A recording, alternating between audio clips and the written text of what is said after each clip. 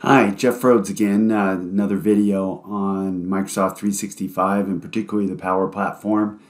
I wanted to go back to a video that I did about 4 months ago about using Power Apps and SharePoint, Power BI to build a blood pressure tracking solution. So what I want to do today is add Power Automate to the mix to give like a monthly summary of the previous month's blood pressure readings. So encourage you to check this one out for the full story, but let's go take a quick look and then we'll get into the Power Automate. So as a reminder, what I had was a SharePoint list with pretty simple. We had a date and time column, and then a systolic, which is the high number, diastolic, the low number, and a notes column. And then we built a mobile footprint so I could use it on my phone, which I do quite a bit, and go in and put the values in there. And we had a little bit of logic so that since there's not a date time control inside Power Apps, I did a regular entry box with some regular expressions so that you could type in the time if you were doing it a bit different than when you open the app. So, and you can see the notes. And then we did a Power BI, and I've enhanced that a little bit since the video. So I did a couple things with it. The main thing I did is added these lines. I thought it'd be nice to see like the target value, 120 over 80. So I added those on the, see when I roll over and I can see the times and stuff. So let me jump over to Power BI and just show that since we hadn't done it. I did that with a measure.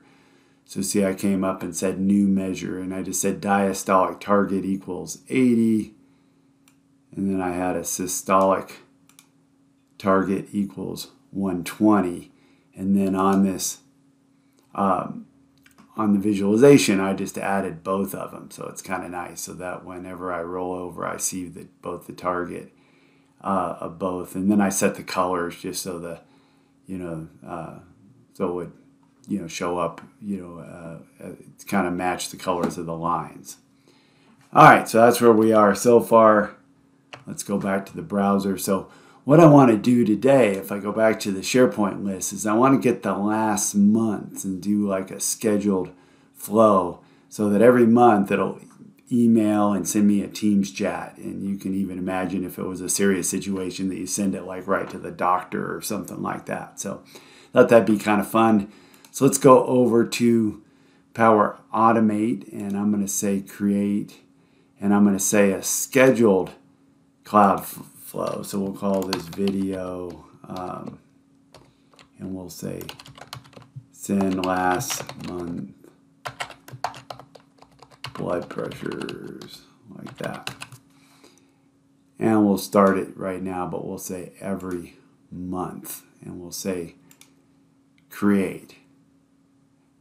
And it does, I'm not going to use Copilot today, it uses the new designer, which is good. And I need a couple variables here, so I'm going to just go ahead and start with that. So I'll come over and say variables,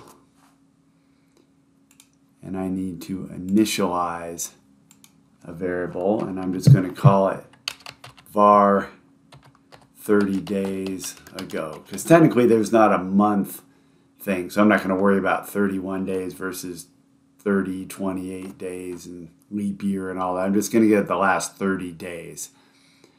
So I could have actually sent it every 30 days. I'm just going to say it once a month, but it's close enough. And as I've talked about, I always like to put the name so I can see immediately what it's for.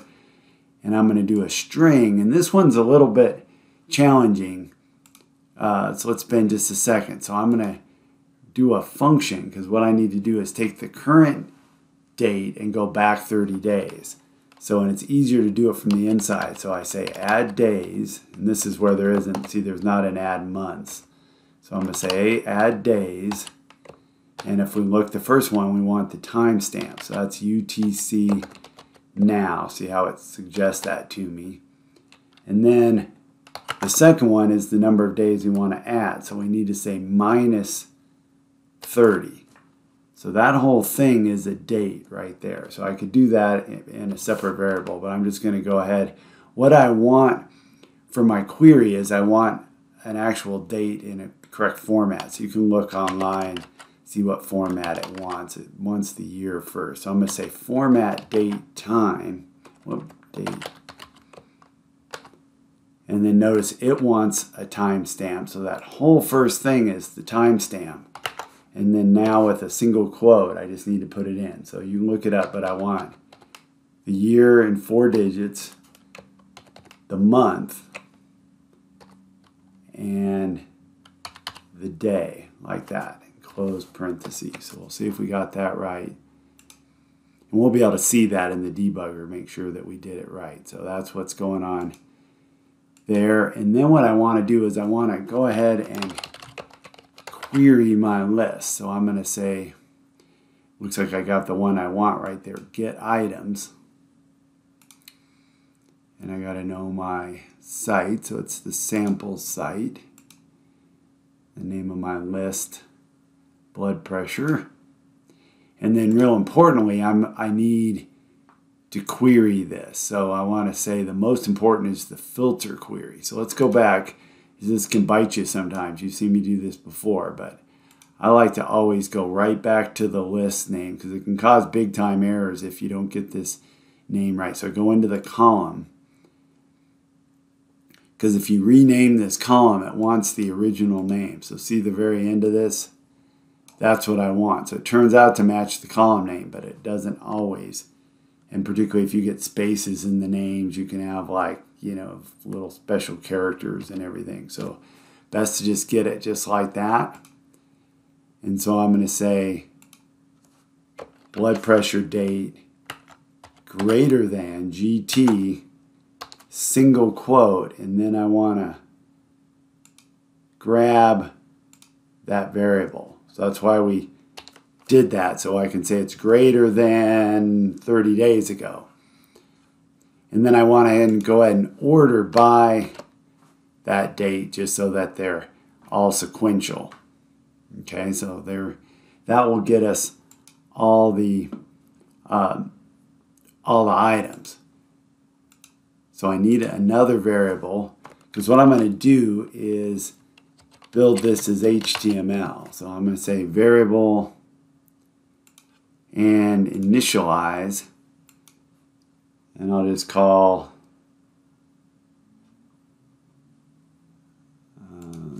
this var blood pressure display. Let me make this a little bit bigger too, maybe make that a little easier to see. And I'm going to make that a string, and I'm going to initialize that. And here's where you got to know some HTML. So you've seen me do this in a couple other videos. It turns out the Outlook will use a style sheet and Teams won't, but it still looks okay either way. But I'll go ahead and put a style, and I'll copy that. I'll show you where I can get that actually. So I'll grab that.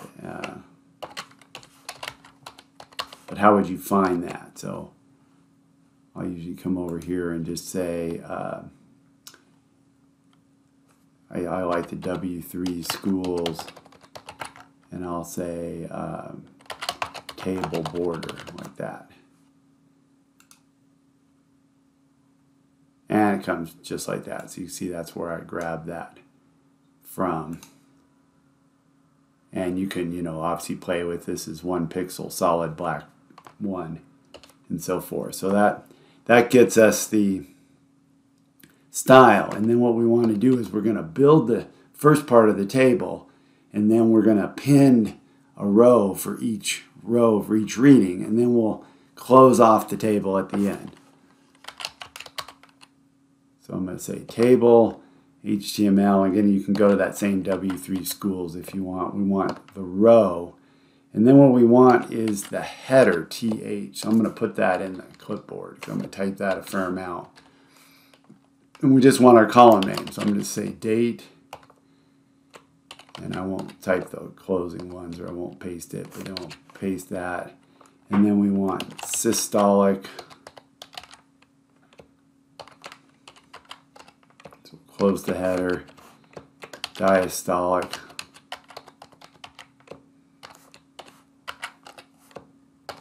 and notes. And then I need to close off the row. So again, front slash and then close the row like that. And then we'll go at the end. So now we're gonna go through there and go through the different items. So I want this applied to each. But instead of saying that, because that can be understood, I'm just going to say loop through blood pressures. And we'll get it. And the only choice we have is the body there. So that's great. And then what do we want to do inside the loop? Well, we want to append to our variable. So we'll go into the variable. Go to see more and say append to string variable. And then we have the var blood pressure display. So we'll just put that up there, var blood pressure display. And then here we need to use those same HTML. So I'm going to again do the row. I'm going to do the column. Notice we use TD this time, so I'm going to put that in the clipboard. And then we just grab out of our row what we want. So, oh, but this first one we want to do the date. We want to format that correctly.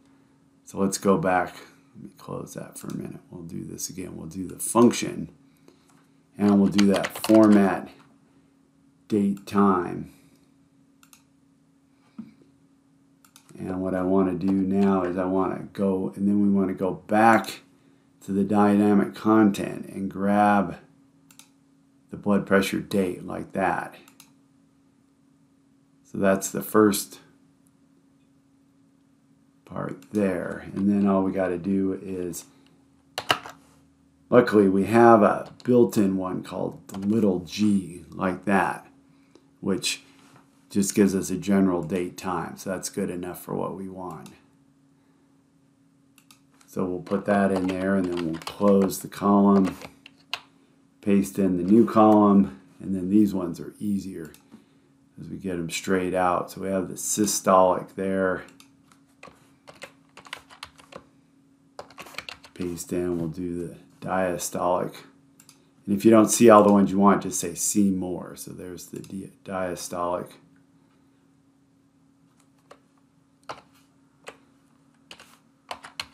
DD, paste that in again. And we've got the notes.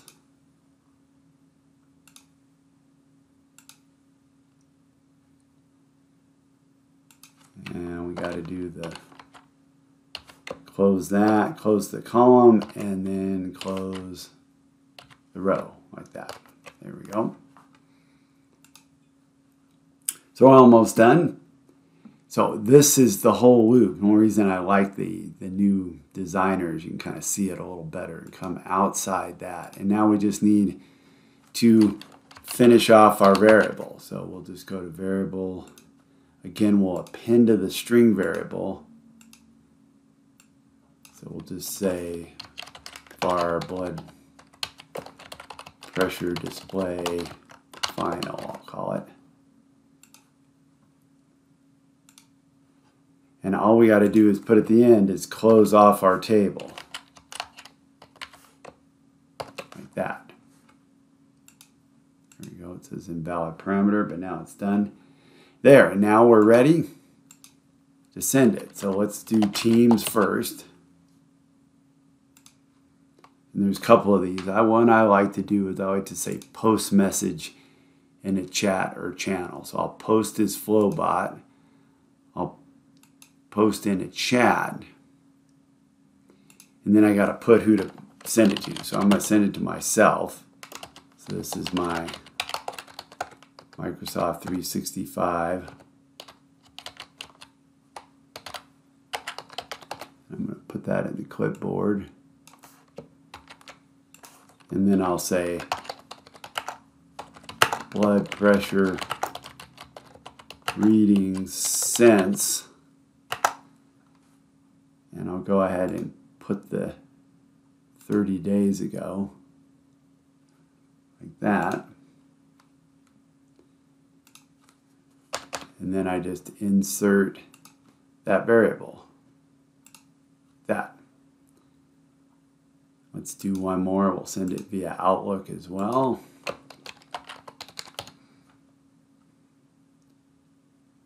For whatever reason, send an email is not showing, but there it goes. I'll send it same one, and I'll say, put this in the subject this time because the Teams chat doesn't have a subject. So we'll say blood pressure readings since 30 days ago. And then in this case, I don't need to put it again. So I'll just put the blood pressure display and save. So let's see if we get any errors. Nope, so let's test it. We'll run it, run the flow. Let's go into debug mode and see as it runs here. Let's see, so it looks like, whoops, I guess got a notification you might have heard. Came through. Let's go look at our variables for a minute, just kind of make sure. So today's the 23rd, so it did get successfully 30 days ago. That's the 24th of May, so that's good. Let's go to get items. Oh, yeah, we got those, but then we can see we got 10 ones, which kind of makes sense, 10 readings, so that we could count them up. That sounds about right. So let's go over and look at Teams. So here's Teams. I got new messages. Looks good. So we get I didn't have one on the 24th. So first one is the 27th. And diastolic. Looks like we got some notes. Let me go over to Outlook. There's one came in. Oh, it didn't do exactly what I expected there because I didn't have the borders on there, so I probably made some sort of mistake. It doesn't. This one Teams puts it without it, but I should have gotten some borders in my HTML. So let's go back. That'll give us something else to work on before we sign off. So let's go look back at this initialize style.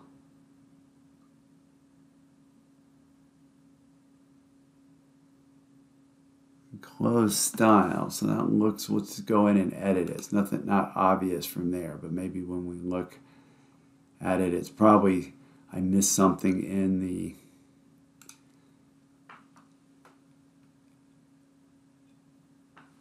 there. Let's go back to our W3 table. Let's see, it should have said table, bracket, and bracket. Let's just copy that. Oh, looks like I missed, see right here, I have the beginning squiggly bracket, but not the end one. So that's why it didn't format correctly. Yep, so I was missing this right there.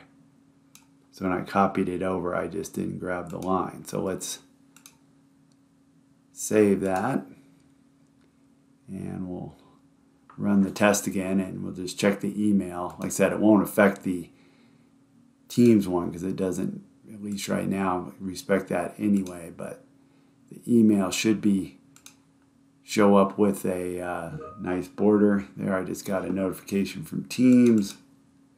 Ah, there we go. So there's the new one. See, now I've got the border. That's what I was looking for. So that's where that style went on. So almost just right at 20 minutes. So pretty short for me. So I hope you guys have a great day and hope this is helpful. Talk to you soon.